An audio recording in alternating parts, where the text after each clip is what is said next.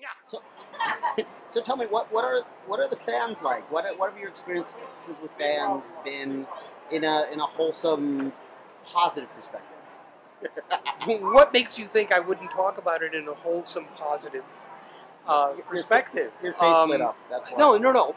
I mean, there are some fans who have a problem with Metatron. Um, However, they have a problem with the character. They don't have a problem with me. And the greatest part of all of this is it's the first job I've ever had, ever, where I have had an entire fandom, internet fandom, obsessed with a project I'm working on. It's never occurred before.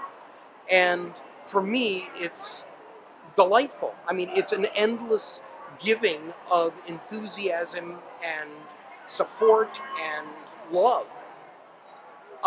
which has never happened to me before. I mean, I've been involved in projects that have had a lot of longevity, Nerds and so on, and Moonlighting, things like that. There are a lot of fans of those shows who've been around a long time and still have fond memories of it. But I've never seen fandom in real time the way that I'm seeing it on Supernatural. And to me, it's amazing. Wonderful.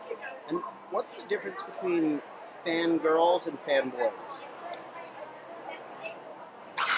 Well, the difference between fangirls and fanboys would be, I don't know.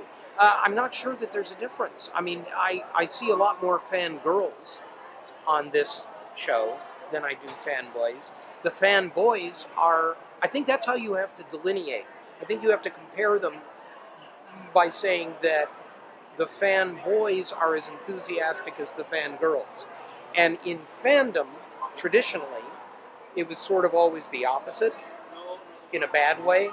It was like fanboys ruled the roost, and fangirls were always somehow suspect because they weren't real fans because they were girls. I mean, there was a great deal of, misogyny, and still is some misogyny in fandom.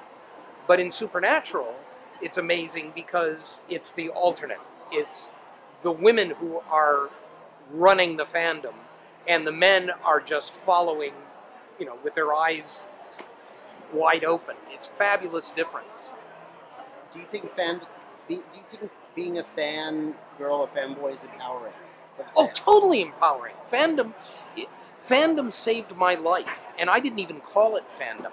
But when I was growing up in the 60s, the things that I was devoted to, like Sherlock Holmes or classic horror films or science fiction or whatever it was that I was into, and I was deeply into a lot of stuff, it saved me from I don't know what.